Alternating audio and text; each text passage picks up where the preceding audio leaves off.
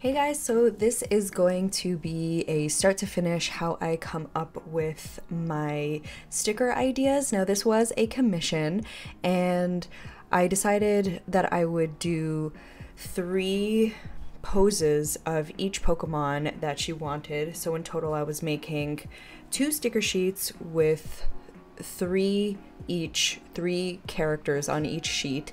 So she told me what characters she was after, and then I ended up going through and making some sketches in my sketchbook for her to approve which one she wanted. And then from there, we're going to bring this into my iPad.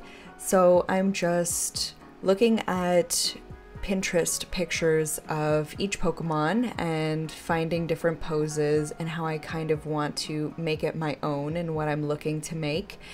And then from there, I'm just having some fun trying to figure out the characters, really. So then from here, I literally just took pictures on my iPad and I brought them in. So I'm going to show you first the way that I have been in the past making my sticker sheets. So I will use a deep brown color and I will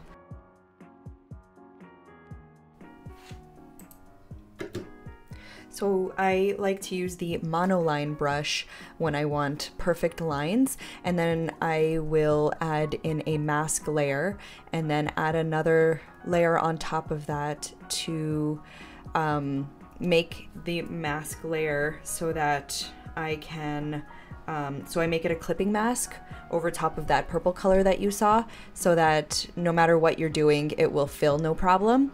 And then I will always add in a extra layer and on top of that, and that will be my multiply layer. And then on top of that, for my light colors, I like to use a soft light. So for the multiply, I always like to use a light pink color, and then for the soft light, I will just use a light white color. And then from there, I'll just change my outline to alpha lock so that you can draw over top of it. But here you can see the difference between with outline and kind of being more free with my art, and then from there with the outline. So it just really depends on what it is that you're looking for. I'm just really tired of having an outline and I want to have more wobbly art and just a little bit more freeing. So that's kind of what I'm doing here. Now, if you are curious, the brush that I have been using for all of these particular images are the Studio Pen, and I just make sure that there is no stabilization so that I can really get a feel for what it is that I'm drawing. And so the way that I do this is I have my rough on top and I've changed the opacity so that the image is quite light. And then I have my color layer underneath my rough just so that I can see where I'm trying to draw. And then of course you're gonna have to touch up afterwards, but this is so that you don't have to deal with any line work. And again, it's totally preference. I'm just letting you know what I've been up to lately because I've been drawing a certain way on my iPad for over 3 years and I just really wanted to change. So the only time I will add in a outline is where different parts of the character meet up, and I just think it will look a lot better if I add in a line layer.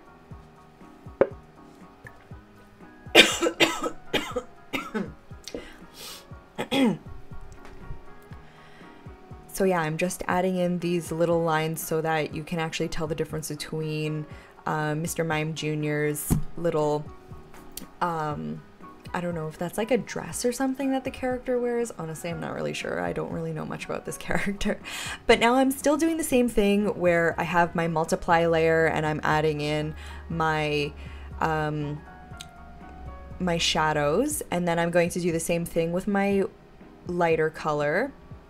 So I just use the soft light with some white color, and then I will just, you know, add in where I think the light will touch. And now I'm going to add in just some whites and then just Gaussian blur the color so that it isn't as apparent words. And so from now on, I'm literally just making the other couple of characters.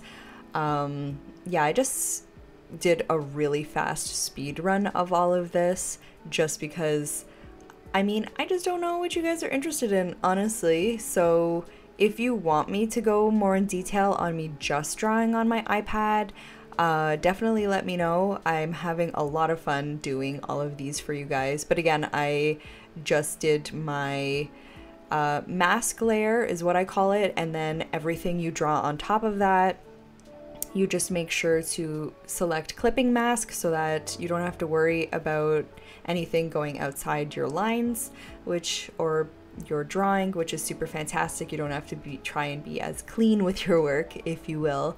And yeah, I added a couple little things that I thought would look really cute on the sticker sheet for my client, just so that it's more than just the Pokemon characters. And because it's white, there's a lot of white for this particular Pokemon, I decided, you know what, let's just draw the wings because it's not going to be really that noticeable since it's white. And then we're going to duplicate the character because I found out this is a new character that I didn't even know existed, but they're always in doubles, so there we go. And then now we're doing it's like this derpy Pokemon of some kind. Please forgive me, I am not too familiar with the newer Pokemon in all honesty, so yeah, I had a lot of fun working this way, and definitely I've got a lot of growth to go through, but layers are always your best friend. Having things on multiple layers, especially when you're drawing things like those little side wings on the head so that you can put it behind what you're drawing.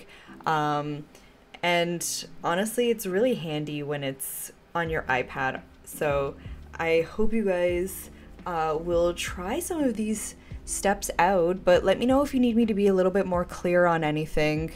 I've just been working in this fashion for a really long time that sometimes I'm not the best with explaining things just because I'm not really sure, because I've been doing it for so long, so it almost becomes like second nature, if you will. But yeah, the biggest time I ever use lines with this new art style that I'm trying is just when things touch and I need it to make a little bit more sense as to what's going on with the piece, then that's where I will use the lines. Or you can also use shadow in that sense so that you don't have to put any lines. But somewhere like you saw its fin/arm, you definitely want to use a line there because it's the same color and it's hard to see what's going on. So again, I did some shadows and now I'm adding in some light.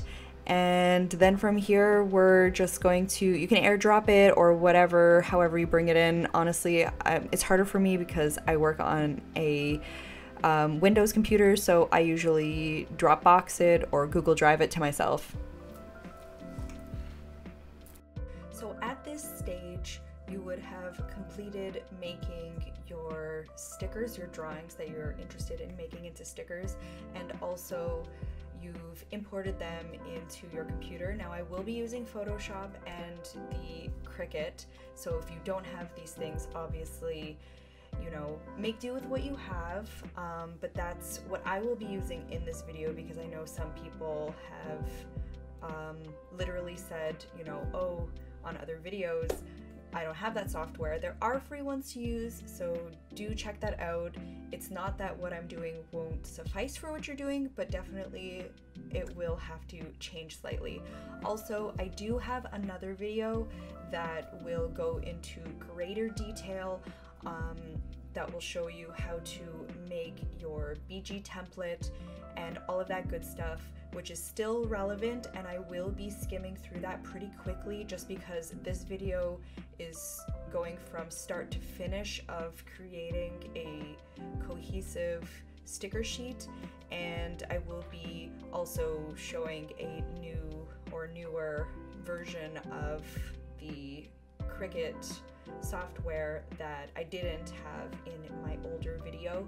So I will leave a timestamp down below, so definitely go check that out, and it will bring you right to that part where it will show you how to make your BG. But for this video, we will be already using my existing BG that I do show you how to make in that video, so it's still relevant.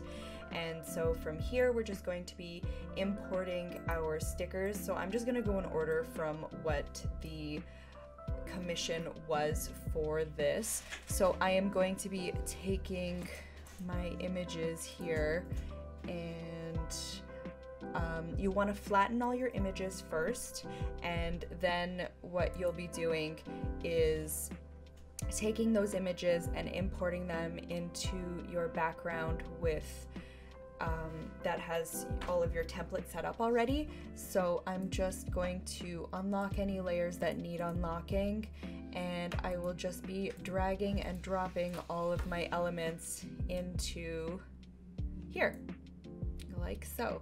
And I will be also making sure that we're on the very top of the element that I am looking to add my stickers onto, and I will be closing everything else that isn't important. So at this stage, I am also just going to go through this really quickly, because again, this is something that I did go through in my previous video. So I'm just going to kind of time lapse all of this here, and then we will move forward.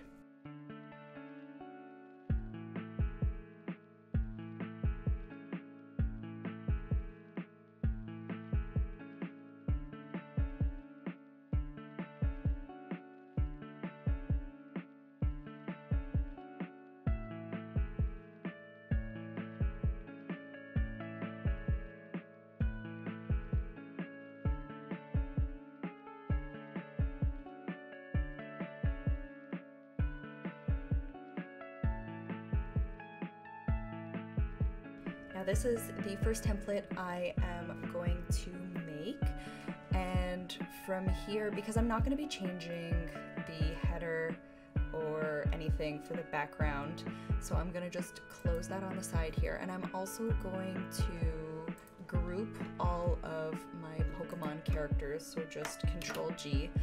And then from here, I am first going to save this as is, so Pokemon. Then I am going to first save the background, and I have added in these embellishments into my background layer so that it will not cut out.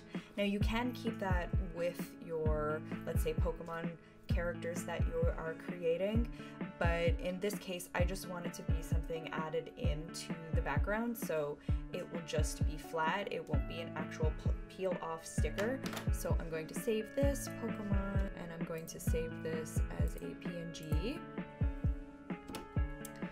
and then I am going to turn off the background and only turn on my foreground characters, and then we're going to save this again as a PNG. You want to save it as a PNG so that it doesn't have a background. Okay, so after that we're going to be doing the same thing again with the next sticker group of characters I have. So I'm just going to delete this, turn my backgrounds on again, and import my characters here.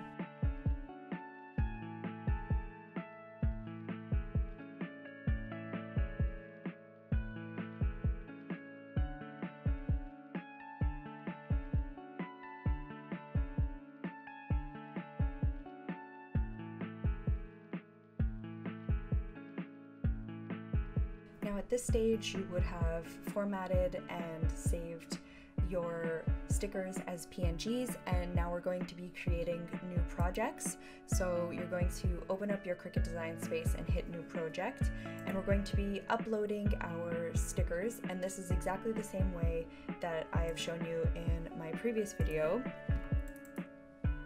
So you're going to hit complex, apply and continue, print, then cut image, and we're going to be doing that for all of the backgrounds and the Pokemon characters, so just keep moving forward with this until you have everything added.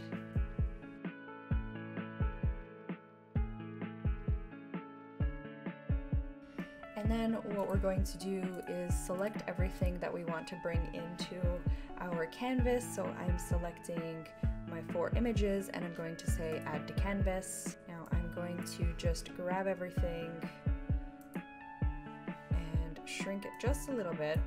I'm also going to change the background so that I can see what I'm working on. Now if you click on this background canvas right here, and then we can change the color. So I'm going to make it purple just so I can see what I'm doing.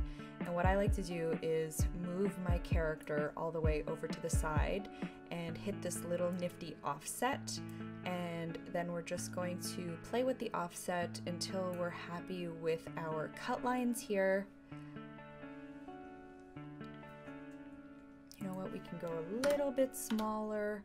You could just type in the number here and then don't hit enter, but just hit outside of the window and it will apply your update. And then once you're happy with it, hit apply.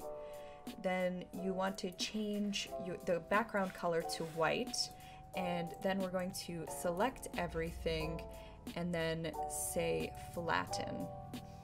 Then from here we're going to duplicate our background, and you want to have a total of 5 backgrounds. So copy 1, 2, 3, 4, and I'm just gonna kind of throw them over here.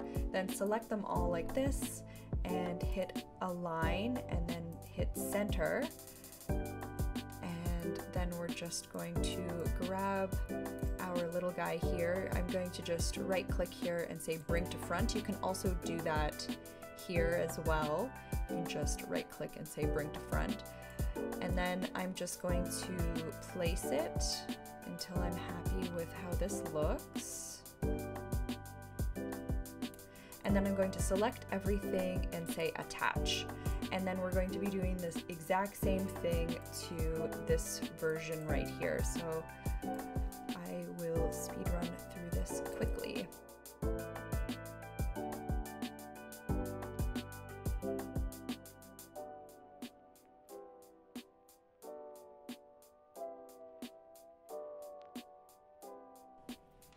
From here, I'm just going to duplicate my image, so Control-C, Control-V, and then what I'll do is select both of them, hit align, and align to top. I'm also going to just make this a little bit smaller so we can see what we're doing. Then I'm going to Control-C, Control-V this one, say align to top, and then also we're going to align these on the side and then as well as these ones. This just makes it easier for your Cricut to cut. I never did this step before. And then from here we're just going to select everything and hit attach. And then of course this will be too big, as you can see here, for your Cricut to cut. So these are mini sticker sheets, so 9.25, enter. And then I'm going to save this. And then it is time for us to send this to the printer. So we'll just hit make it, and then you can see what this looks like on your sticker sheet. Hit continue, and then from here you would just go according to your printer settings, as well as I have little shorts and I talk about this in my previous video. So I will check back with you guys very shortly. When I print out my stickers, I will add in a little bit of washi tape or even some masking tape to hold on my stickers, my sticker sheets, because I use recycled matte paper and I find that the light grip, once you've used it a couple of times, it really doesn't like to hold the paper. So I kind of have to do that so that it doesn't pull up off of my light grip paper. But you can clean your mats with just some soapy water, which has been really helpful for me before. So hopefully that is a nice little troubleshooter if you guys need that. And always fold up your paper or your mat so that you can pull off your sticker sheets. But here they are all finished. Which sticker sheet do you guys like the most? This was a big endeavor for me to do. I ended up getting a little art burnt out after making these. Maybe I tried to do everything way too quickly. I don't know. Anyways, let me know what sticker sheet you like the most, and if you are interested in videos like this and what kind of how-to video you'd like to see me do in the future. I'm thinking maybe like how to come up with ideas and stuff like that in the first place. Let me know if that's something you'd like, and I am more than happy to create more content for you guys. I hope you like this video. Don't forget to put a little star in the comment section below, and I will see you guys on the next one. I love you. Goodbye.